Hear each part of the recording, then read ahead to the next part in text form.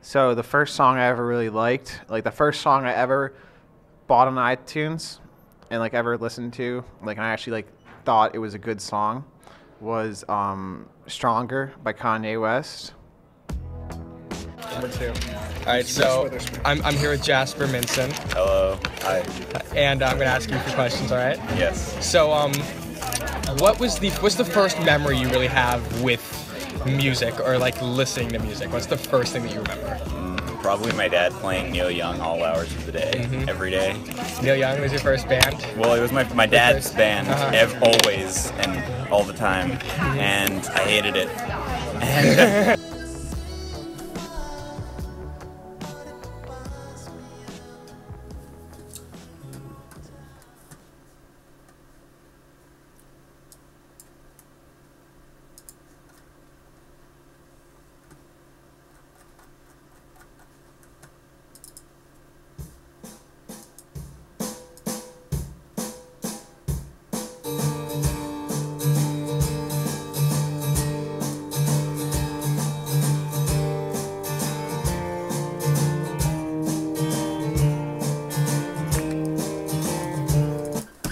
And when it comes to music discovery, the only person that you can really trust is yourself.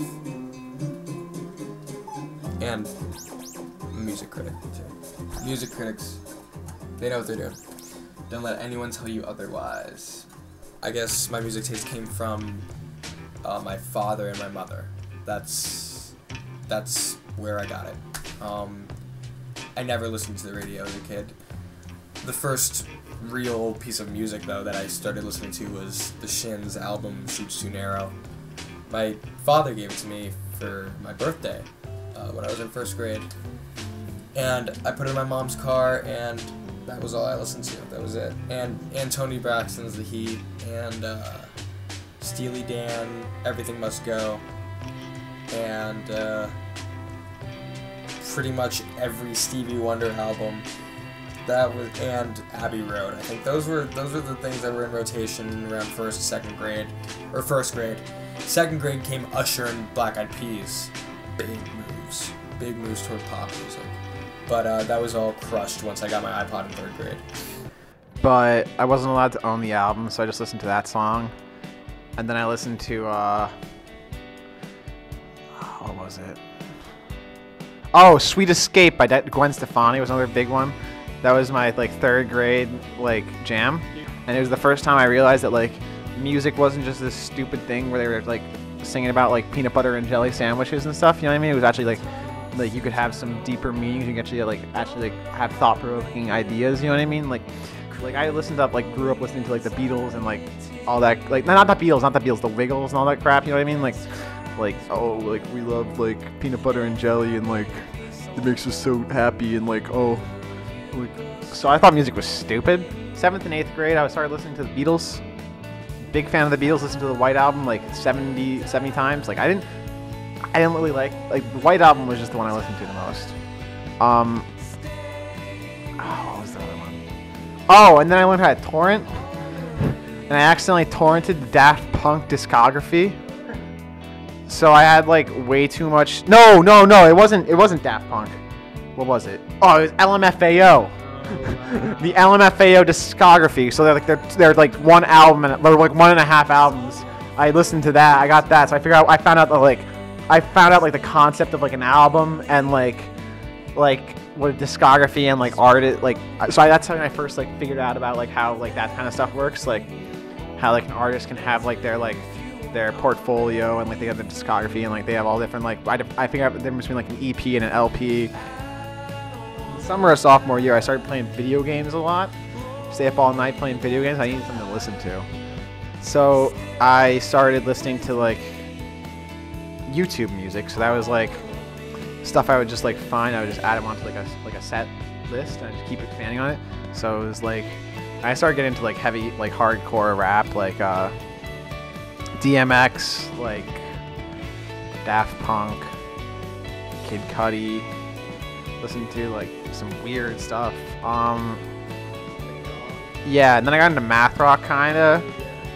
But I also got into like stuff like Explosions in the Sky and like Um, what's the other guy? What's the other guy? The one that me and you both listened to in freshman year. Oh, Symbols Eat Guitars. Symbols Eat Guitars. Symbols Eat Guitars.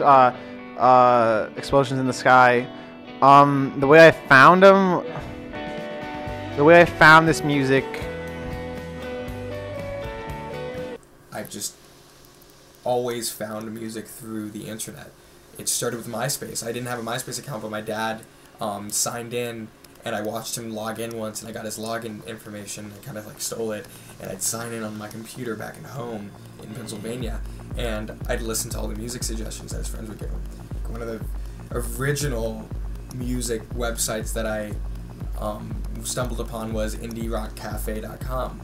And it was, I don't even know, I think it's still around, but it's not. It was always really badly made. Like, it's not a good website. It's not well put together at all. But I was finding music there. So what's the first memory that you have of, like, what's the first, like, artist that you found, that, like, you discovered and you're like, this is music that I really love? Probably Pinback. Pinback? I found Pinback through someone who our family knows. I don't even know how we know them, but we do.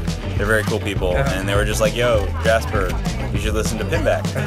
And I was like a small kid, and they were like grown adults. I was like, why are they telling me this? And I did, and it was an amazing moment. Isn't that awesome? That's like one of my favorite things, is like finding that band. Yeah. All right. So like today, how do you usually find music? Like, what do you like? Where do you discover new music? I don't know. Usually it's just because I found certain bands already, and then they'll be like, I like this, or it'll be like the label that they're on. They'll be like, hey, this is a new band we have. I mean, it's usually just a process of doing that. So I know you're on Bandcamp a lot, right? You put your own music on there. And, do you really enjoy band? Like, what are your favorite things about that site? It encourages people to put up their music, because in a way where it encourages everyone to put up their music, even if it's music ever.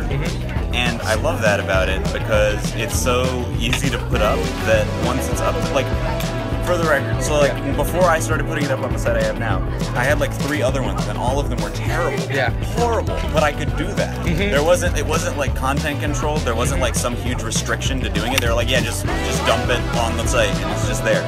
I love that about it. I don't know. It encourages like idiots to keep being idiots until they become less idiots, and then they get good. And it's, very few social media things do that. Exactly. I love Bandcamp too. All right, great. Thanks for the interview. Absolutely. Also, for the record, I no longer hate Neil Young. And it's just because this is really, it's weird. It's weird because it's like I'm not a klepto. It's not like I want to steal music no matter what. It's like, it's just, I'm an addict, I guess. Like, really, I need more and more, and I keep it all. But I never don't listen to it.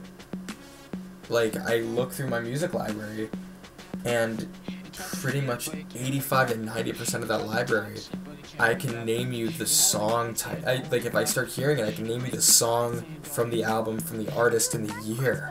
Like, it's really, that's how dedicated I am to this thing.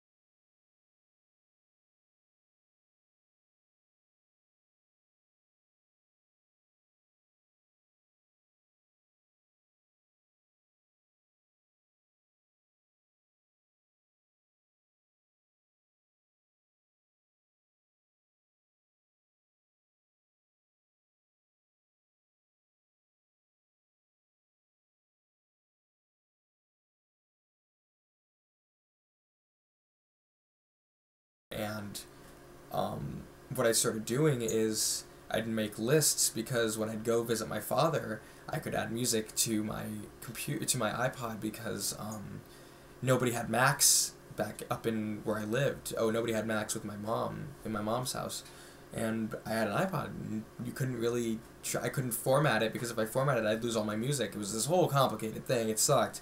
So pretty much what I do is I go down to the city with CDs from that my mom had bought over the year, and over the few months that I hadn't seen my dad, or from her huge music collection that I started liking, because that's really how I listened to music, was either through MySpace or my mom's giant CD collection.